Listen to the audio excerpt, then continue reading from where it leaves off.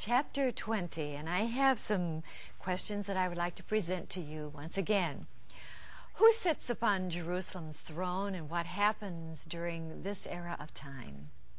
Is the millennial period found throughout the Bible, or in just one or two isolated texts, as some of our critics say? If scriptural truths about Israel are allegorized or spiritualized, what happens? There is a nation under Christ who will administer the law during the millennium. Do you know what nation that is? Can you name it? What does millennium or millennium mean? Satan bears many horrible titles. What do they mean? There is much confusion about hell. We all have sort of a preconception of what it is. There is a bottomless pit and a lake of fire. Do you know what the difference is between those two? I'm sure that you know that there is more than one resurrection. Who participates in the first resurrection? Satan is bound and imprisoned for 1,000 years. Why is he finally loosened after that 1,000 years has expired? Are children born during the millennium? Do men rebel against Christ after experiencing his love and goodness and kindness for 1,000 years? Is the Gog and Magog of chapter 20, in this chapter, the same enemy that invaded Israel 1,000 years earlier? What is the most awesome portion of Scripture in the Bible? That's a heavy question. Who is in charge on Judgment Day? What prevents prejudice, unfairness, and dishonesty from occurring on Judgment Day? Will the unconverted, unsaved, lost souls ever be released from hell? Hades and Gehenna are both translated hell. How do they differ? Are there degrees of punishment in hell, or does everybody suffer the same? Can we escape all of these terrible, terrible things? Jack, chapter 20 is a very, very important chapter. It really is, Rixella. And chapter 20 introduces us to the most beautiful, peaceful, and rewarding age the world will ever know. The millennium, or the 1,000-year reign of the Lord Jesus Christ as King of Kings and Lord of Lords. Then he will sit on the throne of David in Jerusalem, and the government shall be upon his shoulder, and his name shall be called Wonderful Counselor, the Mighty God, the Everlasting Father, and the Prince of Peace. And of the increase of his government and peace there shall be no end. Isaiah 9, verses 6 and 7. Before beginning our study of this chapter, may I take a moment to refute the reasoning of critics who deny this doctrinal truth. Those who oppose the teaching of a literal 1,000-year reign of Christ upon earth are in direct opposition to the Word of God. Their claim that the doctrine is dangerously built on a single chapter of the Bible proves that they are not good students of God's holy Word, for many passages both teach and reflect this truth. Let's investigate. If Israel has no future, dozens of Old Testament prophecies immediately go down the drain. For example, Genesis 49 and Deuteronomy 33, with all of their benedictions upon the people of Israel, must be scrapped if there is no place upon earth where they find fulfillment. To spiritualize or allegorize the literal truths concerning Israel's future is to be willfully blinded. I've spent thousands of hours in God's book and could never honestly or intellectually arrive at such a conclusion. Secondly, there must be a millennium, or scores of verses become hollow platitudes of meaningless predictions. Consider the following texts. They could never depict heaven because they occur on earth. If so, there must be a time and place for their fulfillment because none of them has yet occurred. Isaiah 11:6, the wolf also shall dwell with the lamb as nature is tame. Micah 4:4, they shall set every man under his vine and under his fig tree, and none shall make them afraid. Isaiah 32:1, a king shall reign in righteousness. Daniel 2:44, and in the days of these kings shall the God of heaven set up a kingdom which shall never be destroyed, and it shall stand forever. Malachi 3:1, the Lord shall suddenly come to his temple. Ezekiel 40 through 48 describe this temple built and located upon the earth. Israel will be the head, not the tail, of the nations in that day. Zechariah 8:23. That's not happened yet. It has to. Isaiah 65:21. And they shall build houses and inhabit them, and they shall plant vineyards and eat the fruit of them. The Lord Jesus Christ referred to this period of time during which these events take place as the regeneration. Hear it. Jesus said unto them, verily I say unto you, that ye which have followed me in the regeneration, when the Son of Man shall sit in the throne of his glory, ye also shall sit upon 12 thrones, judging the 12 tribes of Israel. Matthew 19:28. Likewise, Peter declared in Acts 3:20 and 21, and God shall send Jesus Christ, which before was preached unto you, whom the heaven must receive until, get that word, the times of restitution of all things, which God hath spoken by the mouth of all his holy prophets since the world began. The word restitution means a reconstitution and is similar to the regeneration of Matthew 19:28. In addition, Paul stated in Ephesians 1:21 that there is an age which is to come. This same age is called the dispensation of the fullness of times, Ephesians 1:10. Again, these terms refer to the rule of Christ and his people over the earth, not angels, as the spiritualizers would have us believe. Angels ruling the earth is an impossibility, for unto the angels hath he not put in subjection the world to come, Hebrews 2:5. Instead, the Most High ruleth in the kingdom of men, Daniel 4:17. The title, the Most High God, or the Most High, is Christ's millennial title throughout the Psalms, the book of Daniel, and the book of Hosea. The Most High God will also bear the title King of Israel in that day. John 1:49.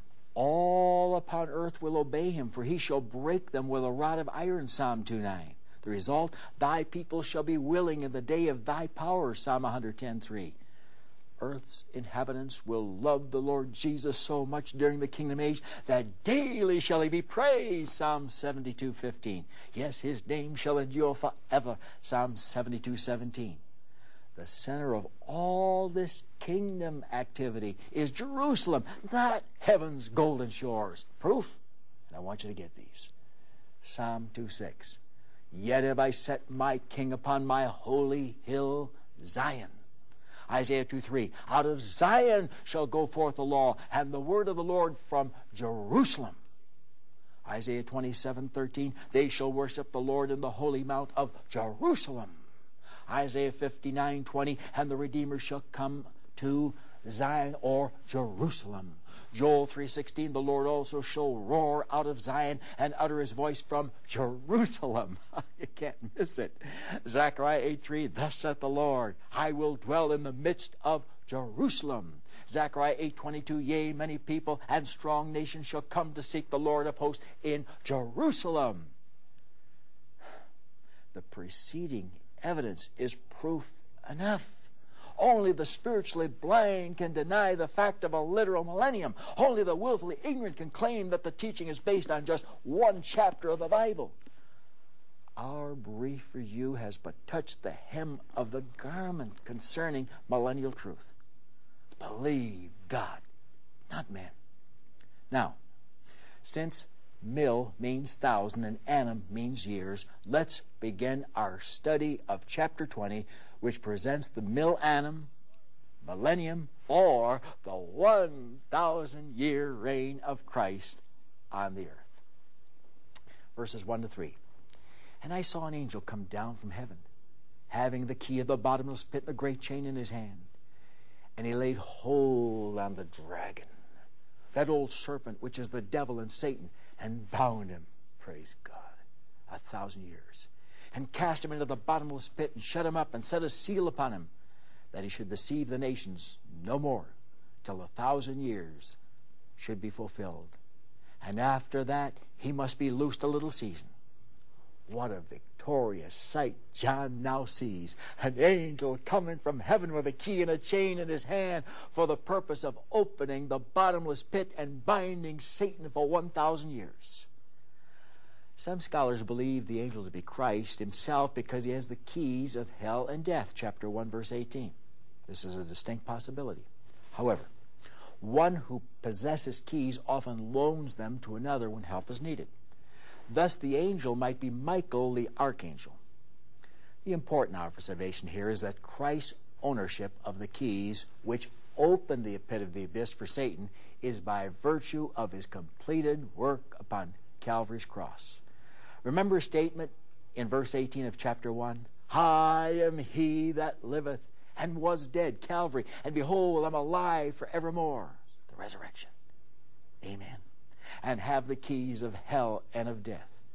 The chain carried by the angel is used to bind the villain of the angels, called the dragon, that old serpent, the devil, and Satan, for 1,000 years. What horrid titles the evil one bears. Dragon in Hebrew pictures a hideous monster. The term old serpent portrays the slithering snake who brought ruination upon the entire human race through his deceitful work in the Garden of Eden, Genesis 3, verses 1 to 6. Satan means slanderer, for he is the accuser of the brethren, as we learned in chapter 12, verse 10, and he is also the father of slanderers and gossips, John 8:44. Finally, devil means adversary or foe, and surely Satan has been a foe of Christ and his followers until this present moment in our text. Now at last he is cast into the bottomless pit, shut up and sealed for a millennium. Verse 3. The bottomless pit is not the lake of fire into which the beast and false prophet were cast in chapter 19, verse 20. Rather, it is a temporary prison where Satan is incarcerated for 10 centuries in order that peace, prosperity, happiness, and holiness may exist on earth during Christ's millennial reign. At the end of this time, he is loosed for a little season, leads one final revolt against God, and is subsequently cast into the eternal lake of fire where the beast and false prophet are. Chapter 20, verse 10. Verse 4. And I saw thrones, and they sat upon them, and judgment was given unto them. And I saw the souls of them that were beheaded for the witness of Jesus, for the word of God, and which had not worshipped the beast, neither his image, neither had received his mark upon their foreheads and their hands. And they lived and reigned with Christ 1,000 years. John now observes thrones occupied for judgment. Who sits upon them? Members of the first resurrection, which includes the Old Testament saints, church age, and tribulation saints. The resurrection of the Old Testament believers is described in Daniel 12, 1 and 2. And the resurrection of New Testament saints in 1 Thessalonians 4, 16 to 18, and 1 Corinthians 15, 51 to 54. As we have seen, the resurrection of the martyred tribulation saints undoubtedly occurs at the glorious appearing of Christ, Titus 2:13, when he returns to earth. Verses 9 through 11 of chapter 6 presented this view too. At that point, these martyrs awaited their resurrection, but were told to wait yet for a little season, until their fellow servants also and their brethren that should be killed as they were should be fulfilled. Thus we see that the thrones are occupied by resurrected believers from Adam onward, inclusive of the last tribulation martyr. Each has been a participant in the first resurrection. These saints are entitled to sit upon thrones because they're members of the royal priesthood, 1 Peter 2:9. Christ has made them kings and priests, chapter 5, verse 10. Verse 5. But the rest of the dead live not again until 1,000 years were finished. This is the first resurrection. The closing sentence of this verse, "This is the first resurrection," should have been the conclusion of verse 4. This is important, so get it. The transition from verse 4 to verse 5 would then be, "And they lived and reigned with Christ 1,000 years." This is the first resurrection. But the rest of the dead lived not again until the 1,000 years were finished. Folks, that's important. They got that in the wrong place when they translated from the Greek. Put it in the right place, and you know it, what God's saying. And this clarifies the issue. The dead of verse 5, raised 1,000 years later, could not be part of the first resurrection, those of verse 4, because of verse 6. Listen. "Blessed and holy is he that hath part in the first resurrection. On such the second death hath no power. But they shall be priests of God and of Christ, and shall reign with him 1,000 years." Since the remaining dead come forth 1,000 years later, we immediately understand that they cannot be part of the first resurrection. Those who take part in the first resurrection reign with Christ during the millennium, while the members of this group remain in their graves. They, in turn, are raised for the great white throne judgment after the 1,000 years, which we'll discover when we get to verses 11 to 15. Verses 7 to 9, "And when 1,000 years are expired, Satan shall be loosed out of his prison, and shall go out to deceive the nations which are in the four quarters of the earth, Gog and Magog, to gather them together to battle, the number of whom is as the sand of the sea. And they went up on the breadth of the earth, and compassed the camp of the saints about, and the beloved city. And fire came down from God out of heaven, and devoured them." This portion of Scripture has caused many people great concern. They ask, why should Satan be loose for a short season? What purpose could God have in unchaining this monster after 1,000 years of blessed peace? The answer is the free will of man. All persons who enter the millennium are redeemed people, Isaiah 60:21 and Joel 2:28. However, one must remember that procreation still takes place during this era of time, because those who survive the tribulation hour enter the millennium with human bodies. The believers upon the throne possess resurrected bodies and do not bear children, but the others do.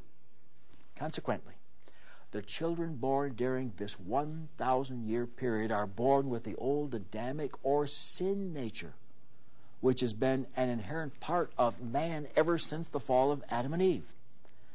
Many of them, of course, accept Christ as their personal Savior, but many do not. In addition, since Satan is bound, there is little to tempt them. They simply do not face the problems and trials which have confronted mankind in past ages. Satan's release, then, is to determine whether or not Christ is real to these children of the millennium, or whether they have been submissive simply because he ruled with a rod of iron, chapter 19, verse 15. The truth is revealed as millions follow the devil. Yes, even after living with the Lord Jesus Christ for 10 centuries, much of mankind rebels. Can you believe it? Verses 8 and 9 inform us that Satan deceives the nations internationally pictured by the four corners of the earth and gathers them together for one last battle. The army is gigantic in number as the sand of the sea. Once again, the camp of God's people, the beloved city of Jerusalem, is surrounded, just as the armies of the tribulation hour gathered against Jerusalem to battle. Zechariah 14:1. Then, in an instant, God destroys them all with a devouring fire from heaven. To whom do the names Gog and Magog refer? In Ezekiel 38 and 39, they identify Russia. Not so in verse 8 of this chapter. Instead, they most likely indicate the memory of past brutality, much like the names of Pearl Harbor, Hiroshima, and Iraq do today. As Gog and Magog, Russia, invaded Israel and came against Jerusalem during the tribulation hour, such an indelible impression was left upon all the world that now, 1,000 years later, the details are still vivid. Thus, this past war fought in the same area is brought to mind as Satan once again attempts to destroy Israel. Verse 10, and the devil that deceived them was cast into the lake of fire and brimstone, where the beast and the false prophet are, and shall be tormented day and night forever and ever. This is the end for the deceiver of the ages. He is cast into the place prepared for the devil and his angels, Matthew 25:41. Many centuries were required for this slanderous culprit to reach his final destination.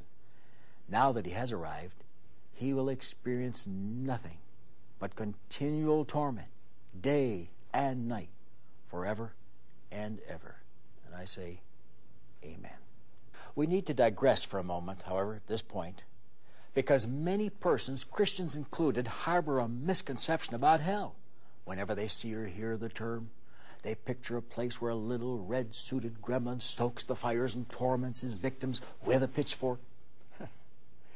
Satan is neither the stoker nor does he torment his followers, and, as we have just observed, he does not enter hell until after the 1,000 years. As we have already learned, Satan is the god of this world system, 2 Corinthians 4:4, the prince of the power of the air, Ephesians 2:2, and the ruler of heavens 1 and 2, the aerial and stellar heavens.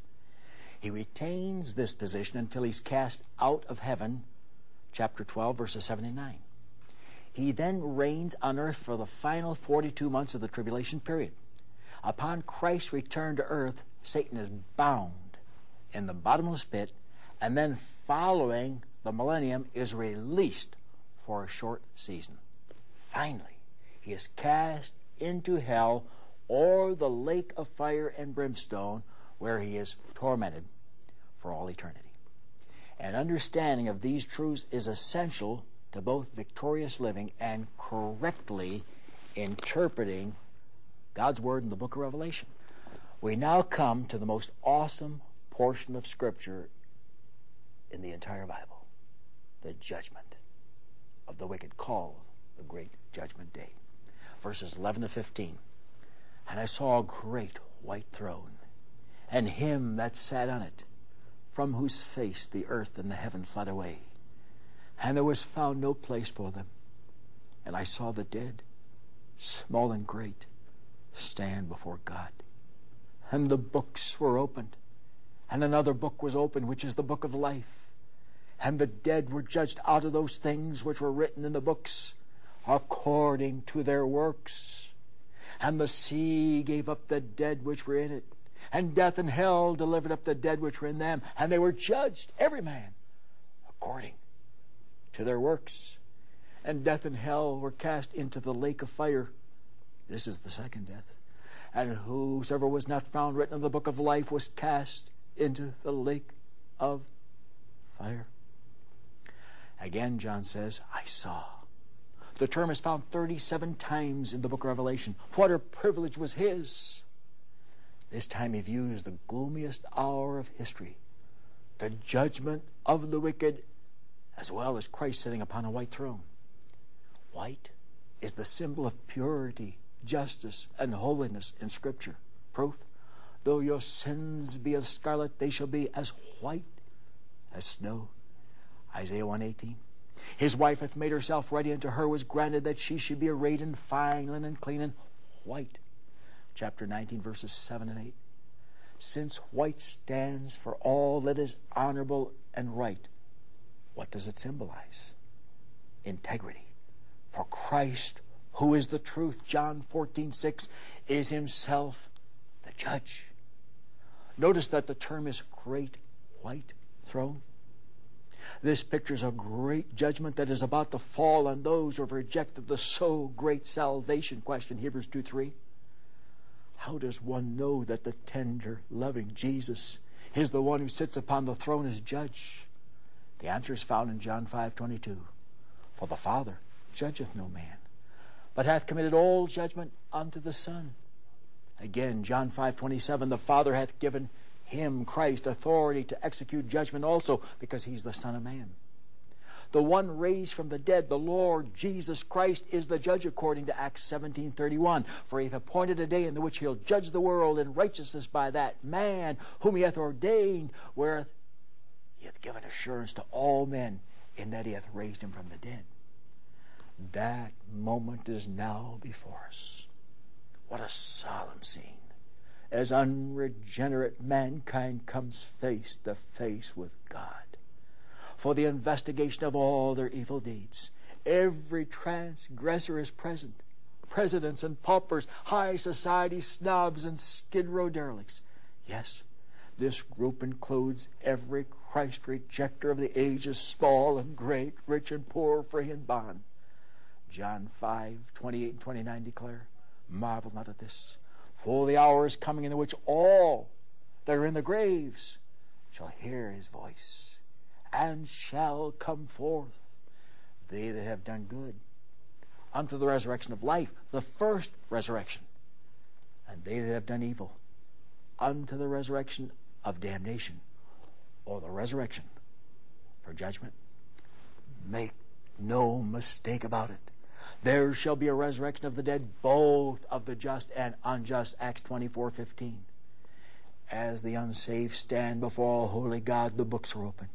Yes, is a record of every wicked deed sinners have ever committed. Nothing remains hidden. Adultery, abortion, drunkenness, drug addiction, harlotry, hatred, lawlessness, murder, rebellion, sexual promiscuity, wife swapping, and every other abominable practice is then exposed in detail. How is all this possible?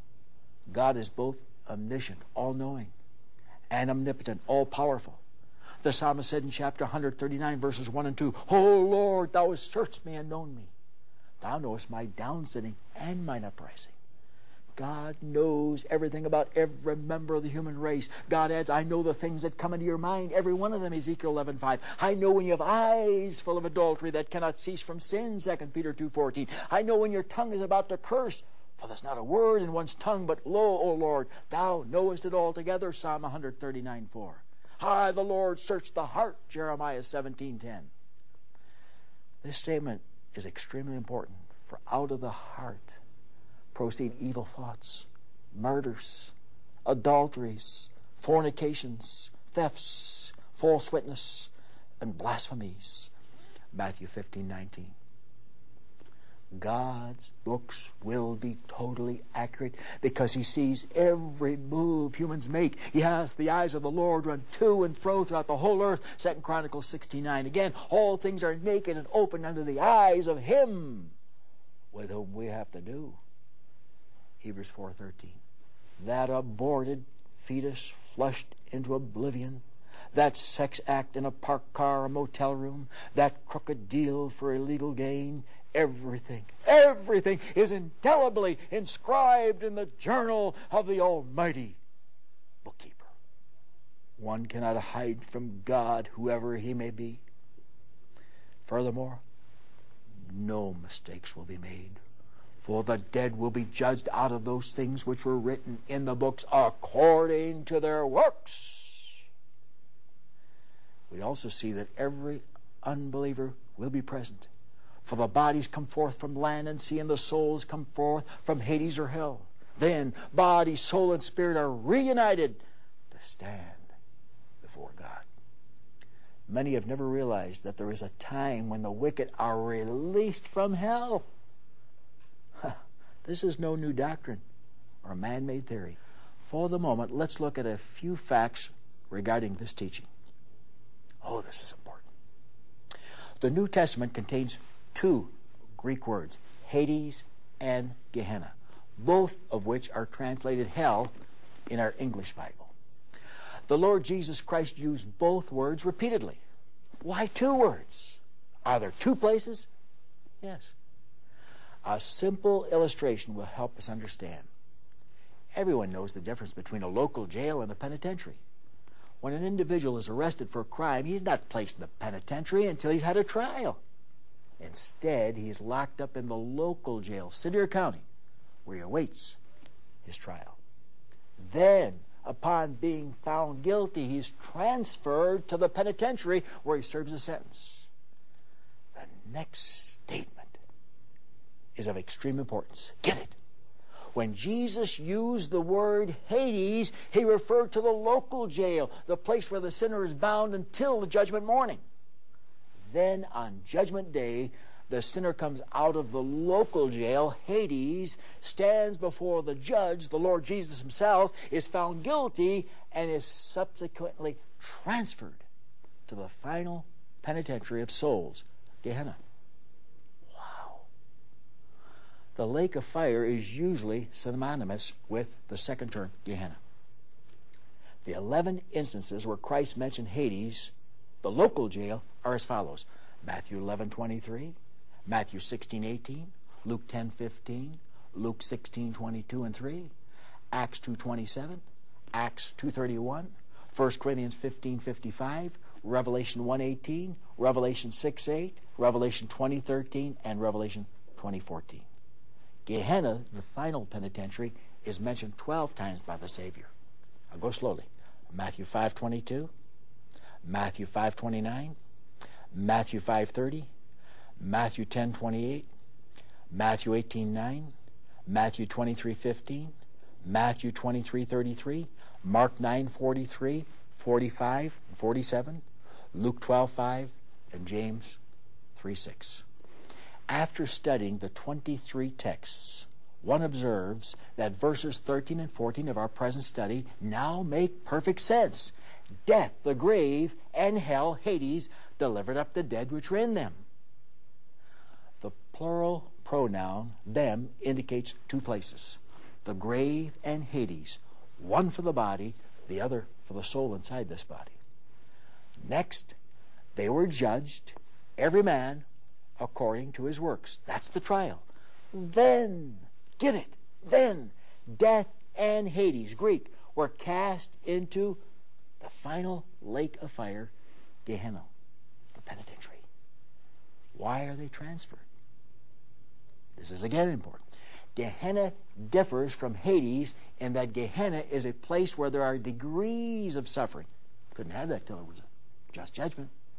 After one has been examined and judged as to how much light he had, how often he heard the message of salvation and rejected, he is assigned to this place called Gehenna, where there are degrees of suffering according to one's light and works.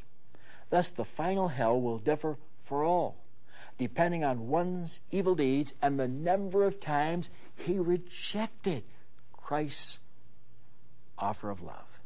Now, we understand Romans 2:5 a little better. But after thy hardness and impenitent heart, that's the sin. Hearing it and hardening the heart and saying no because of it. He treasureth up, storest up, savest up wrath against the day of wrath. This is why it shall be more tolerable, more bearable, more endurable for the land of Sodom in the day of judgment than for Capernaum. Matthew 11:24. What was Capernaum's sin? Capernaum had greater light since Christ visited the city and preached to the citizens. This is also why the Pharisees receive the greater damnation. Matthew 23:14. Clearly, sinners are raised from death and Hades, judged by Christ at the great white throne, and then transferred to Gehenna, the final penitentiary. The good news, however, is that none of this has to happen to those who are trusting in the merits of the shed blood of Jesus. When one trusts Christ, his name is written in the book of life. The judgment just discussed is only for those whose names are not found inscribed in the book. Verse 15. If one is saved, he need never be concerned about hell as his eternal destiny. For he that believeth on Christ is not condemned. John 3:18. He is passed from death unto life. John 5:24. Thus there is therefore now no condemnation, no judgment, no Gehenna to them which are in Christ Jesus. Romans 8:1. Amen and amen. The great judgment is only for those who participate in the final resurrection, which occurs after the 1,000 years or millennial reign of Christ upon earth. Those who were raised prior to the millennium are eternally secure. For blessed and holy is he that hath part in the first resurrection. On such the second death hath no power. Verse 6. Amen, Dick. I am really happy, honey, that you could add that last part, that God was so good to prepare a plan of salvation where none of us have to go to hell.